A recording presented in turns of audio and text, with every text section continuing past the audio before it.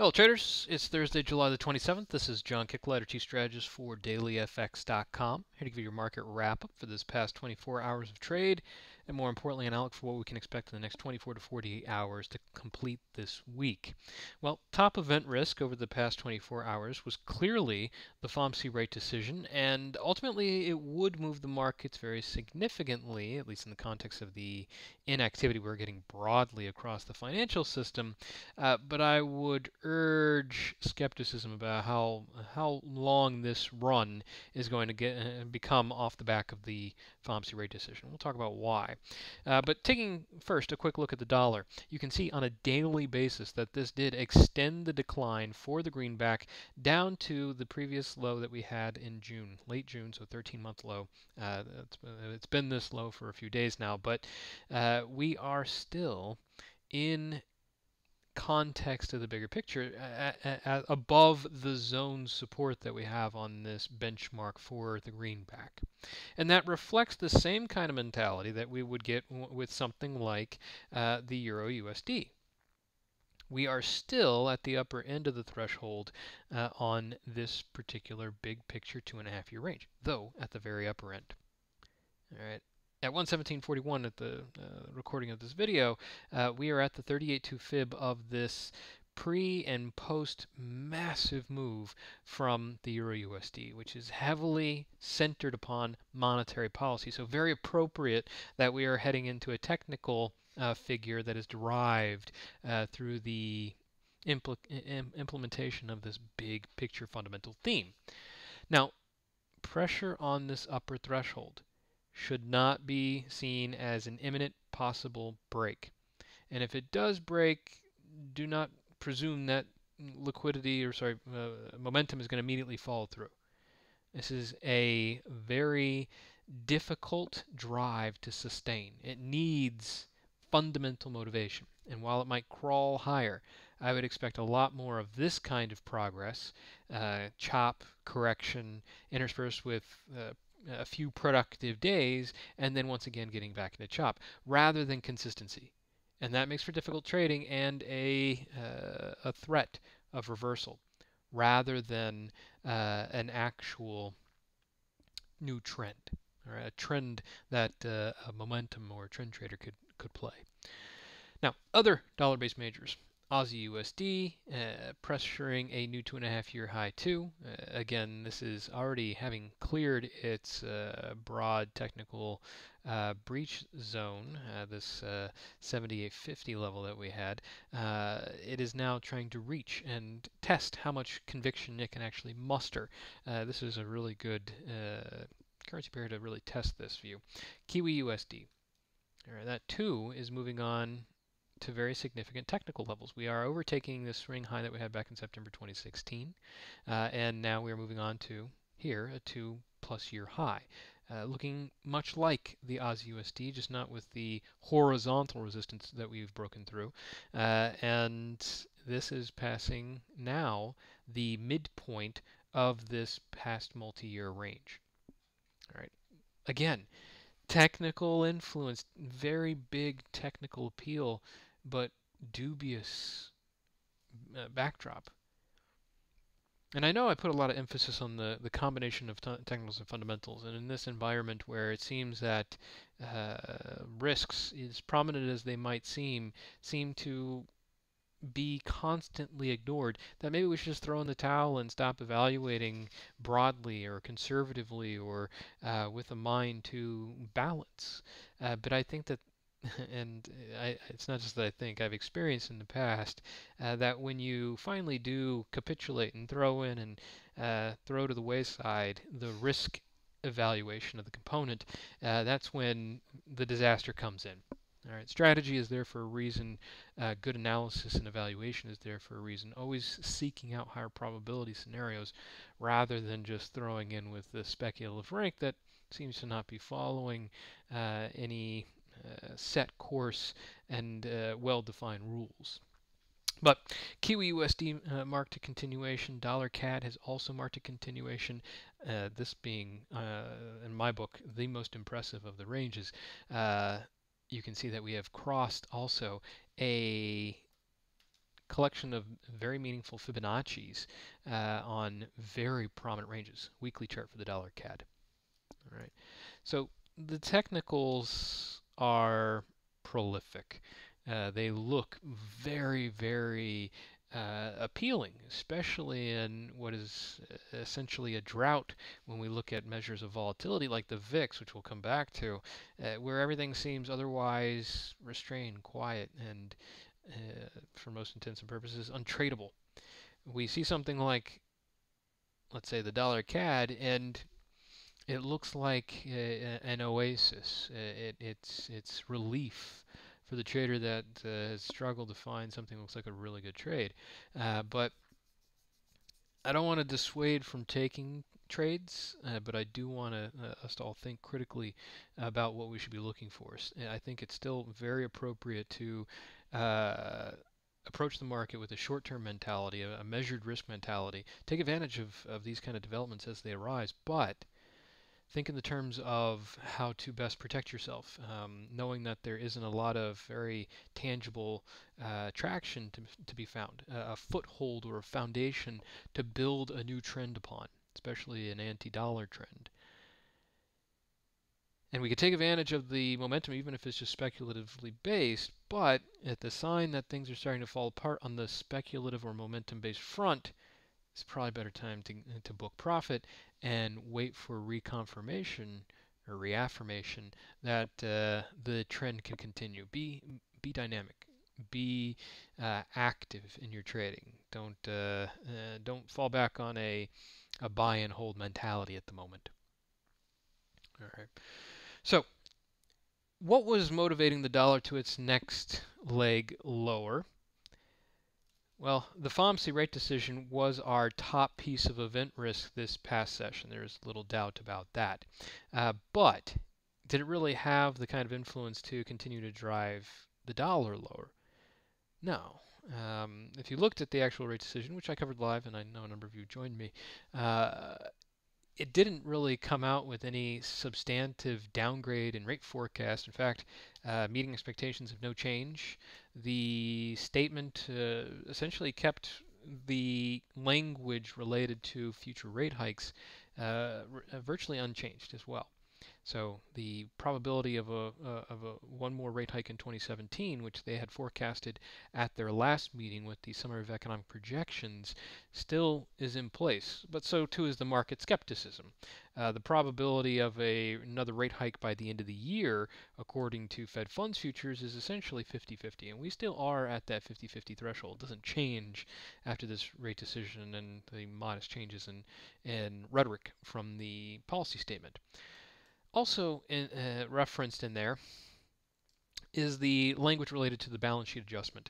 Now, it didn't explicitly suggest that September was the go time, but they said it was relatively soon, essentially a reiteration of what they had said at the last rate decision, and when they were referencing a very explicit program that they intended to implement when the time was right.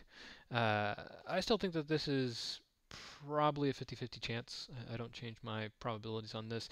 There's not a really good way of assessing what the market's pricing in for this time frame, although I've seen individual banks and analyst groups forecast anything between the next meeting, which is September, all the way out to the middle of next year. Some that don't think it'll actually be implemented. It's just a program that's going to be held on to until something falls apart.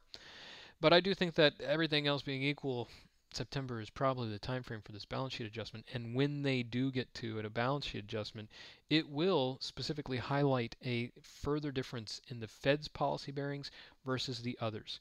And while other central banks like the RBA and the RBNZ, where speculation still continues to build up that they are going to hike rates in the foreseeable future and revive some of their lost carry trade appeal, that is still not going to be enough necessarily to catch up to the Fed's moves, which are more significant at that point, to start to reduce some of its extreme exposures, so working down that balance sheet. All right. Now that's going to be an interesting consideration. What happens if the RBA hikes and the Fed, let's say, reduces its balance sheet, starts its balance sheet reduction program? It really depends on the context of market conditions. If risk trends are still riding high, then it's probably going to go to the Australian dollar. So that those Aussie-based crosses, like Aussie USD, and the Kiwi-based crosses, for the same reason, like the Kiwi USD, are actually attractive from the medium to long term if we follow this course to its full fruition. And they are still, when you look at it in a weekly chart, Kiwi dollar, Aussie US dollar, they're still at a discount. So good potential here, but it does require the RBA and the RBNZ to live up to the market's expectations, and it does require, very important here, no significant risk aversion, because if it does, the nascent carry appetite that is starting to pick up behind this laggard as a risk measure, and remember, we look at a number of risk-based assets, and carry trade, which is the orange here, has certainly been lagging when it comes to riding high on the risk-on environment, which does not put it in a particularly appealing position if risk aversion were to kick in. All right, but it's this context that we need to consider with the Fed's threat or promise of moving towards a balance sheet adjustment program. All right, that can really draw greater contrast, and it can ultimately help to lift the dollar, particularly against the likes of the euro, which is still essentially very buoyant because of anticipation that the ECB is simply going to stop their accommodative efforts, meaning they're going to stop QE and they're going to start plotting out a rate hike.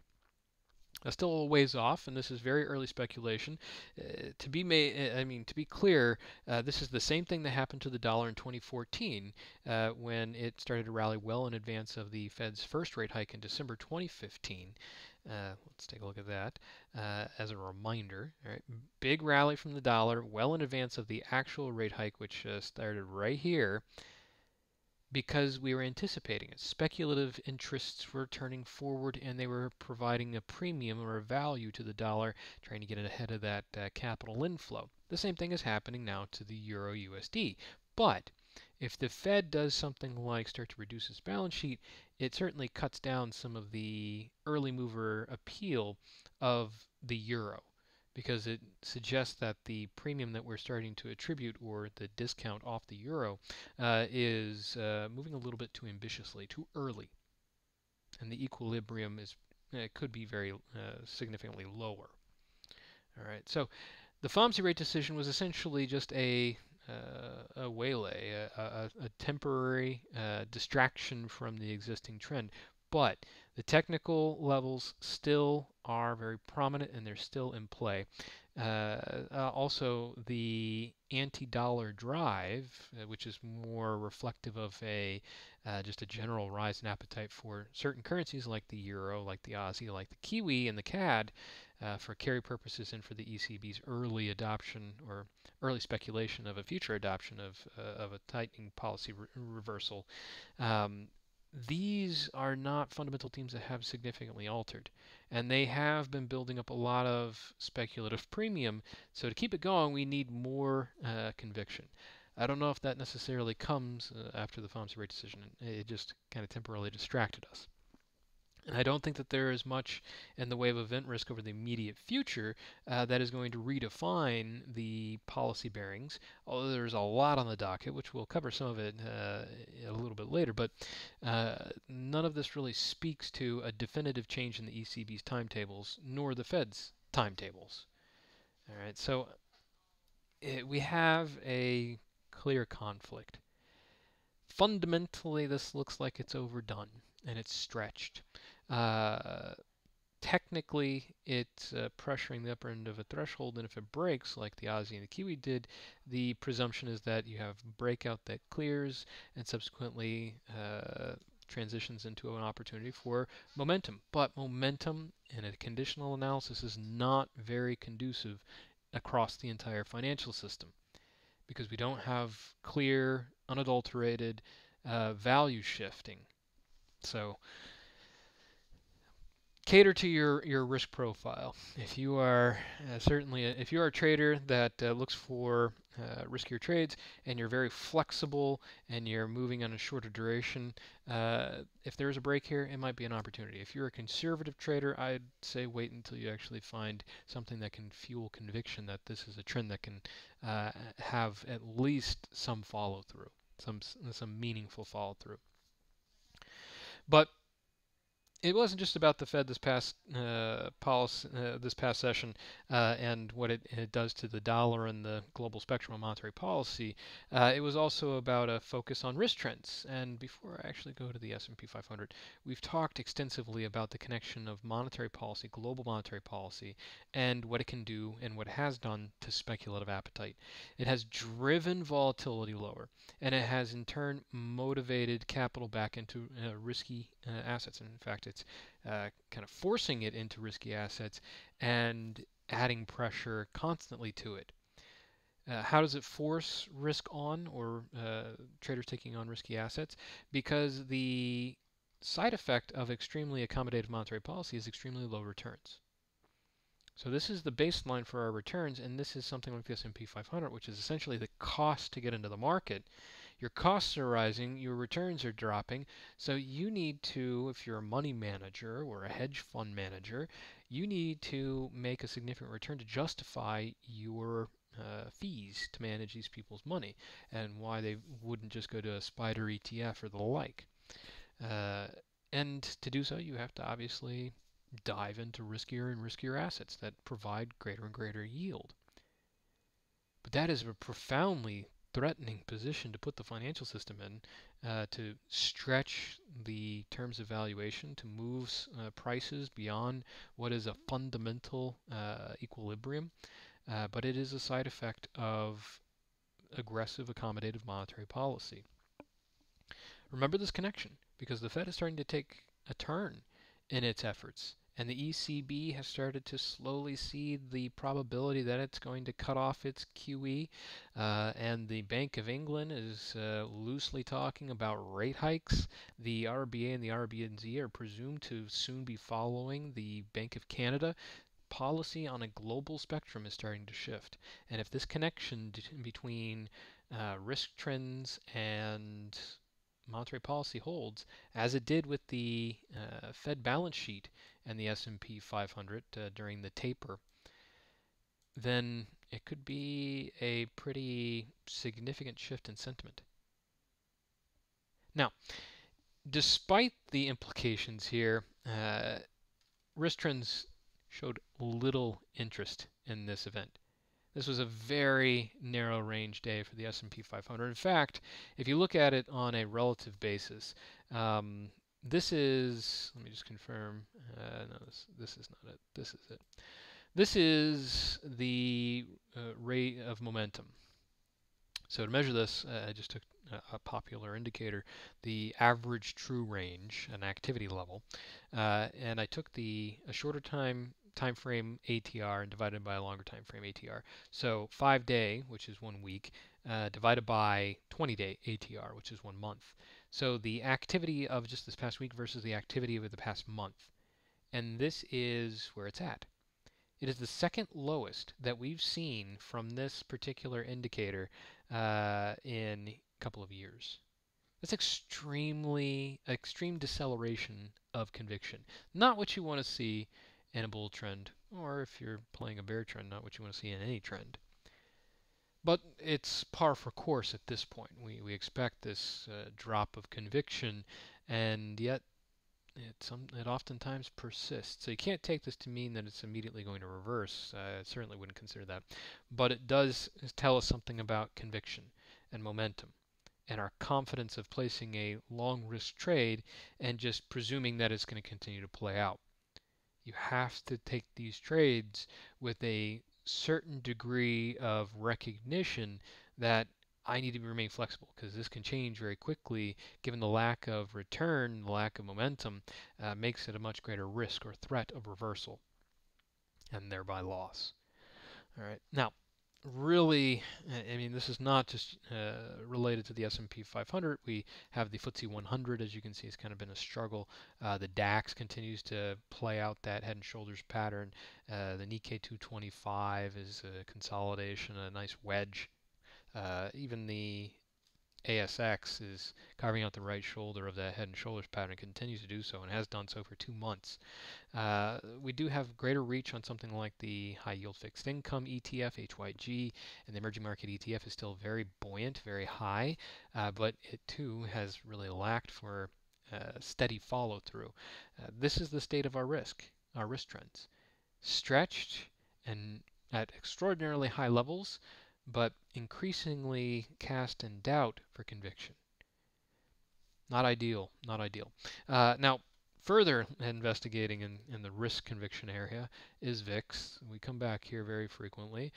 It's extremely low. And the low for the day, the low on the VIX for throughout the session was actually 8.8, one of the lowest that we've ever seen from this index, and that's saying a lot because we're already extremely low. It also is below 10 again. This is now extraordinarily long period below this threshold. And I believe the count is up now to 15 consecutive days below 10. That's extraordinary. All right. Now, what's remarkable is that not only is this extremely low, but it never really had an ambition to pick up, despite the fact that FOMC was on the docket. And to be clear, we also have through the foreseeable future the U.S. GDP figure, amongst other event risk, and this is the 1 week forward-looking volatility index from the CBOE, extremely low, extremely low.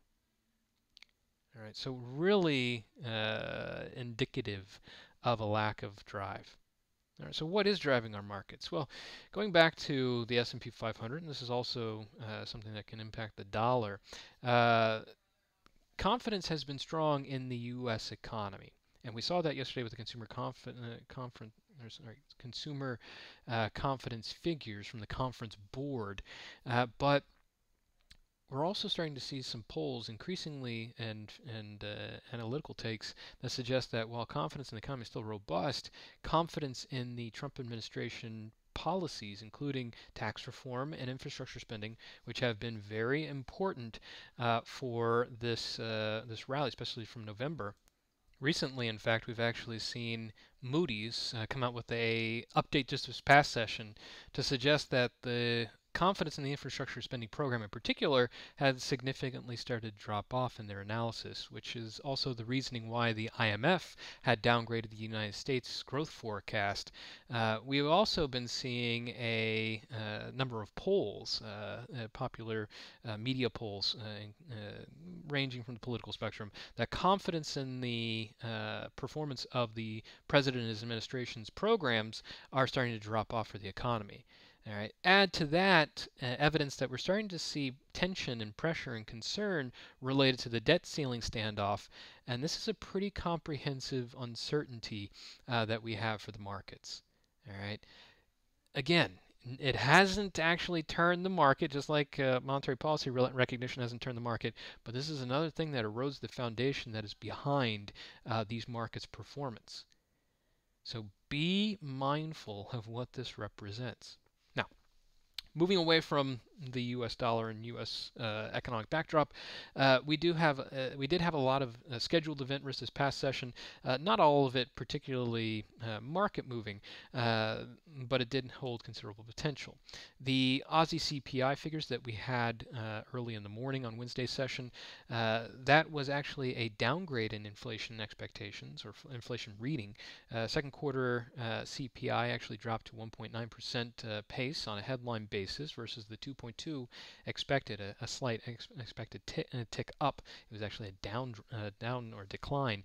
That doesn't support too much the rate expectations for the RBA, and you can see that certainly had an impact on a competitive currency like Aussie Kiwi, and it also had an impact on the Aussie CAD, but that did rise.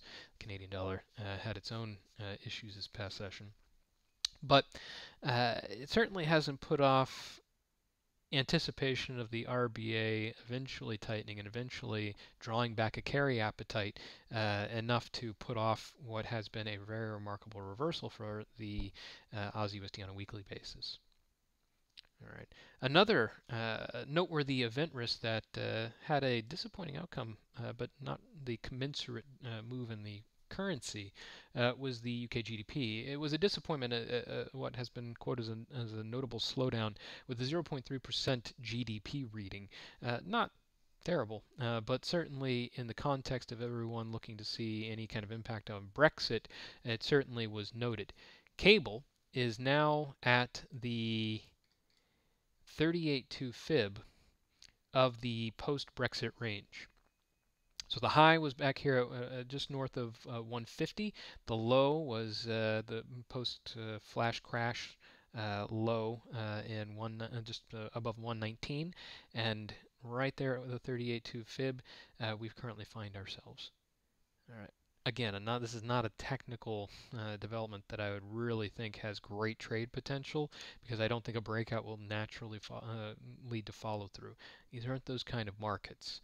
You get a lot more false breaks or breaks that just end with no momentum at all. That's more the common outcome here. So measure expectations commensurately. The euro pound, as you can see, did not have much in the way of traction. I've been watching some other crosses, pound kiwi, as I mentioned before, and the pound yen, but neither of them were giving any kind of clear trade opportunities in the immediate, or at least the immediate trade environment. Now, not really one that I would advocate too much trading on, because it's extremely volatile and not really the same as an emerging market currency. The Brazilian real, it was just a good fundamental contrast, because this past session the Central Bank of Brazil announced its rate decision as well, in contrast to the FOMC, which held at a very low range of 1 to 1.25. They actually cut rates 100 basis points, or 1%, down to 9.25. That's pretty remarkable. Again, not the same apples to apples comparison for a currency response for the USD BRL. Now ahead, we need to be very mindful about what to look for and what to follow. I am eyeing with considerable skepticism moves like the S&P 500. Conviction is very difficult to get behind when you start to recognize the erosion of the Trump boom fundamental backdrop. It's very difficult to also get behind an anti-dollar drive that doesn't really have much in the way of fundamental drive. Where's the conviction to devalue the dollar? Yes, the likes of the euro are doing better. There's no doubt about that in the context of the relative value, but you're not getting that consistency. All right, and I need momentum if I'm really going to be convinced in this. So I'm going to be watching these very closely. There are certainly trade opportunities that arise if you do have a very clear and consistent technical level, such that everyone is aware of it, which the Euro USD at these heights, that's very likely to be a technical level that everyone's aware of. It could have the speculative influence that people having placed entry orders, or the short side traders having placed stops above those levels.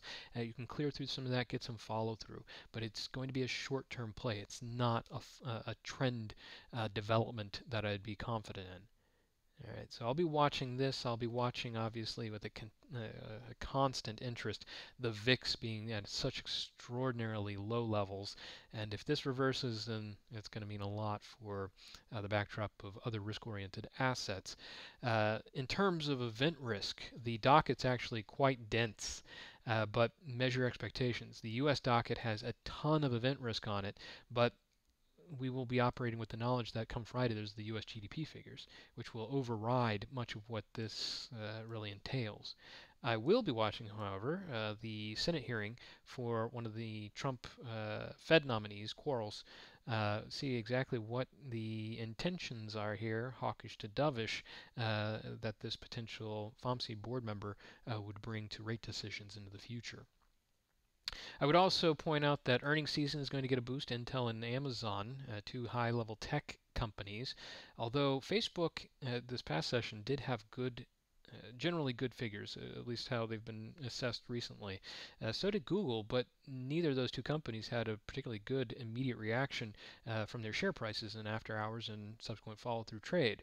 So keep an eye on this. If the tech sector starts to falter, it's going to probably pose a significant risk question for the entire financial system, because it's been the leader of essentially the leader in general markets. So in other words, when we look at something like the performance of various risk-oriented assets, the S&P 500 or US-based equities have been the champion, and the leader of US equities has been tech shares. So something like the NASDAQ composite, and I've been showing you the FANG as well, the conglomerate of the largest market cap tech share stocks. So keep an eye on that. We're just keeping constant vigilance on some of these areas of the market that can prove to be profound catalysts for a stretched sentiment. I'd also point out that we do have a considerable amount of event risk into the Thursday evening, Friday morning session for Japan. Japanese inflation and employment, noteworthy economic indicators, very important. But the BOJ summary of opinions is going to be particularly interesting.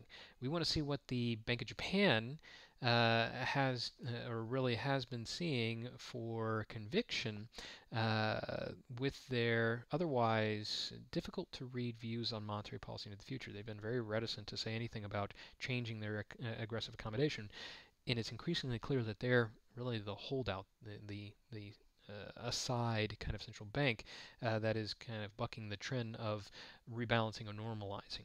So I think this is going to be very important.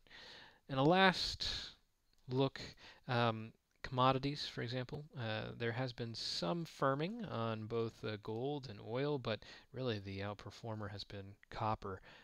Massive break, and that's what a failed head and shoulders pattern looks like. When it doesn't go into a reversal mode and is invalidated, that happens. Remember, technical patterns don't always have to play out, and this is a very good example of when it doesn't. But also, Bitcoin, that sharp drop has actually extended into a second day after that very clear wedge break. The same was true with Ethereum, just not as much progress. This is increasingly speculative and Wild West kind of trading because of that. There is not a lot of conviction to be found from these trends, and that is largely due because we are not talking about the avoidance of a hard split or anything along those lines. It's going back and forth in headlines and increasingly the playground of speculators. So expect it to trade as if speculators were in charge. All right, we'll wrap it up here. We'll do our next rundown of these markets tomorrow. Until then, I wish you good luck trading out there.